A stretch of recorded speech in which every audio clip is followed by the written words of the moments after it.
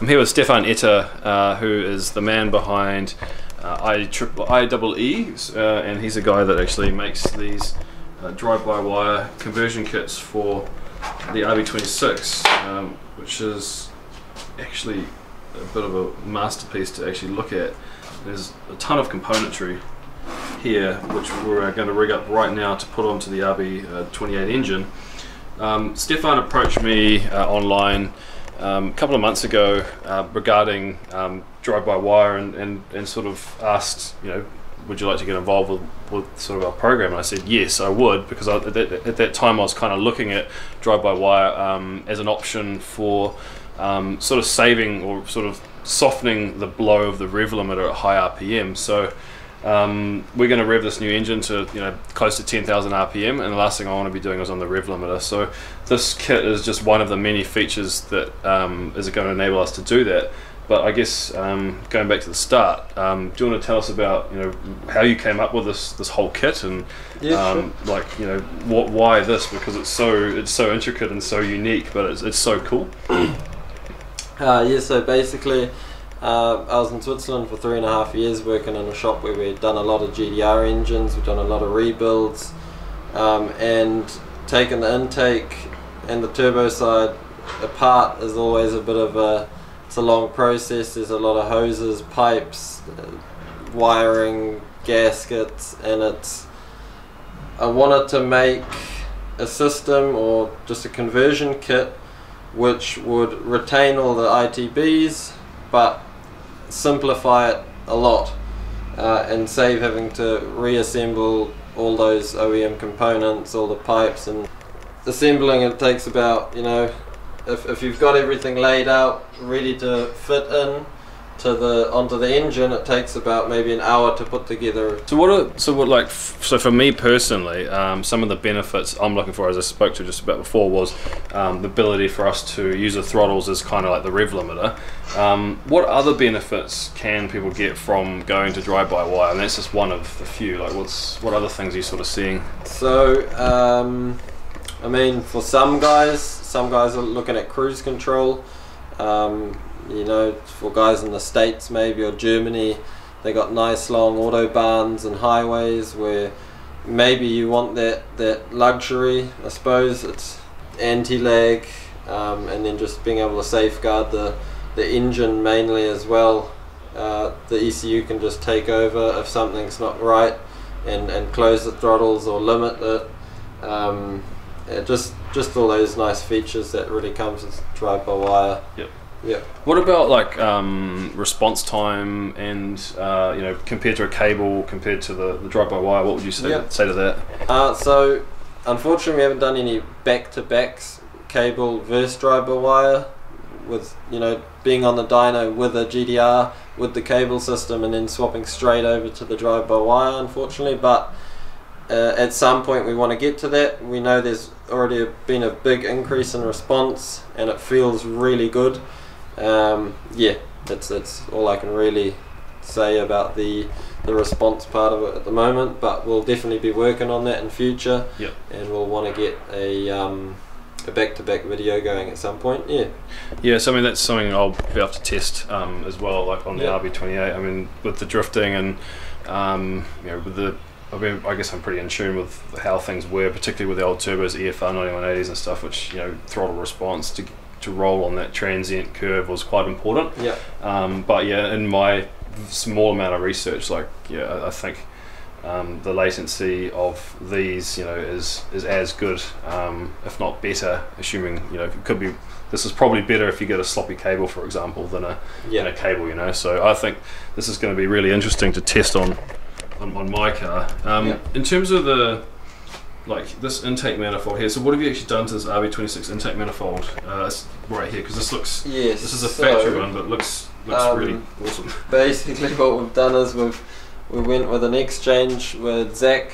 We prepared an intake manifold for him, and we basically shaved off the original mounting points for the linkage bridge which goes there, which a cable usually goes to, because it's not needed anymore. So we basically shaved it off, and then we went and basically replicated the cast look as well as we could, and then had it vapor blasted. And yeah, it just gives it a real nice finish. You can barely tell that there's a difference from, you know, the OEM setup. If you, yeah, it looks really factory basically once it's assembled again. Yeah, it totally does. It looks amazing, to be honest. And what about, so these studs are not factory? Yeah, so that's this is a titanium stud kit that we do for RB26. Which just replaces the OEM steel studs. It's just looks a bit nicer, and one of the benefits of these is as well, with a Nismo intake manifold, you can use these studs and you can install the Nismo intake in the car without having to take the brake booster out. Yeah. Which is what the biggest benefit sort of them. But yeah. And what about, so the throttle bodies on my car, we're still using, like you spoke about before, the back-to-back, we're still using the factory 45mm butterfly, I think. Can you do anything more with the butterflies on the... Yeah, so basically, like you say, yeah, at the moment we're just going to keep these on your car. And in future, we're going to potentially step it up to 48mm, which is an overhaul, which we do, where we take the bores up to 48mm and then increase the throttle blade size accordingly, obviously too. And then we also even do a modified throttle shaft, which basically just adds to the performance increase in the throttle bodies once you step it up to 48. Yep. And we're seeing around about a 27% increase in efficiency of those throttle bodies, which is really awesome. Yep. Again, it's yeah, depending on power levels you're shooting for, it's whether it's necessary or not. Yeah. But we'll be also doing some back-to-back videos on those at some point, and getting some hard data on it. So yeah, looking forward to that too. And what about the motor? What motor do you run for the actual motor for the throttle to open? So that is a BMW throttle motor. They're the best out. There's no other manufacturer really makes a part like this, which is why we went with it mainly. And just the durability and longevity of these motors is just amazing. Yeah, that's pretty much that. Yep, that's sweet. That sounds good. Okay, sweet. So, so obviously this kit's going to be set up on my car, which is actually just sitting over there in the corner, getting wired up for the kit right now.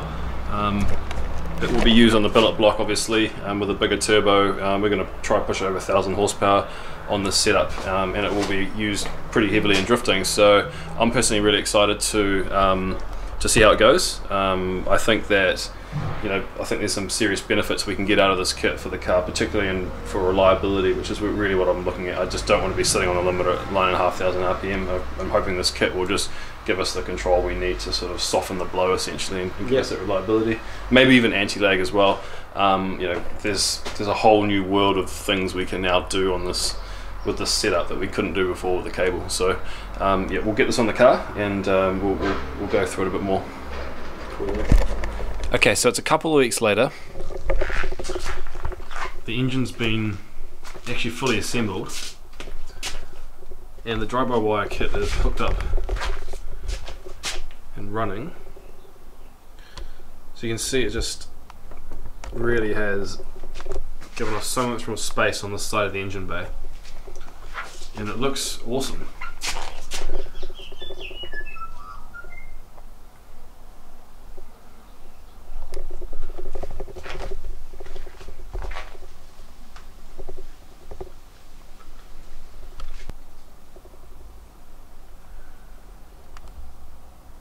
So the wiring on this car is done by a guy called Valdi, PRS. So we've just tapped into the loom and got this up and running. We're running it on the Haltech 2500 Elite ECU. And obviously down here we've got the pedal box, which has been plugged into the ECU. So we've got an APS, accelerator position sensor. On the back of the 6 throttle bodies down there somewhere is a TPS, throttle position sensor, and that all feeds back to the ECU, which then drives the drive-by-wire motor. I think in terms of latency, so just to give people an overview of, is there any lag between this accelerator pedal and it versus a cable. I've got a GoPro here, so I'm just going to set the GoPro up somewhere here, and I'm just going to record my feet and the throttle at the same time, just to show. So I'm just going to go through the range of motion with my foot. Hopefully the GoPro and the engine bay is going to pick this up. Full throttle, half throttle.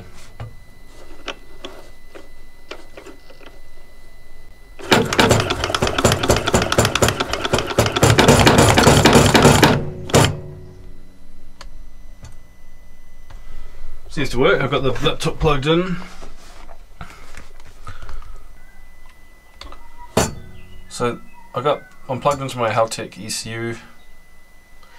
We can see that accelerator pedal up the top, I believe. So my foot's fully open at the moment. If I close, take my foot off the accelerator, it goes to 0. We can also see the drive-by-wire TPS, which will be on the actual throttle bodies themselves. So they should sort of match what my accelerator pedal is doing. So they pretty much are. So I go full throttle. They're within kind of % of each other. By the way, this hasn't been dynoed yet, so this is just set up to work on my car here. So yeah, drive-by-wire TPS, there's 2 outputs for that. Okay, yeah, that's the voltage and the motor duty. So what I have noticed with the DBW motor duty is when I put my foot on the, open the throttle or whatever, it seems to go higher momentarily, then sort of drops off a bit.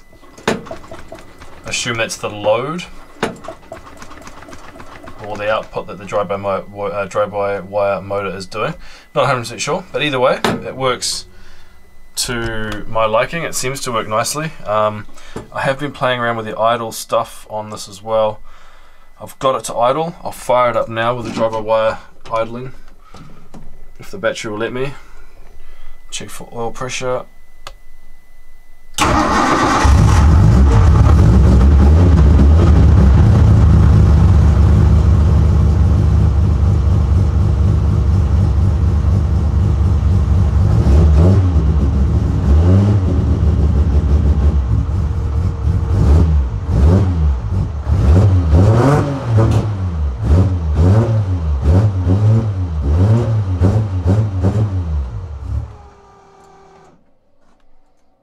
Car is cold and it needs to be tuned.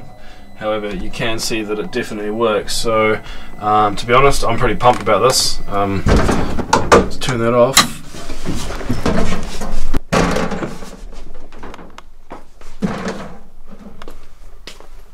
Yeah, all in all, it's good to go. Good to go to dyno. Pretty satisfied and pretty amazed at the quality of Stefen's work on this kit. It is well thought out. Everything just seems to work. So let's see how this thing goes on the dyno and then on the track.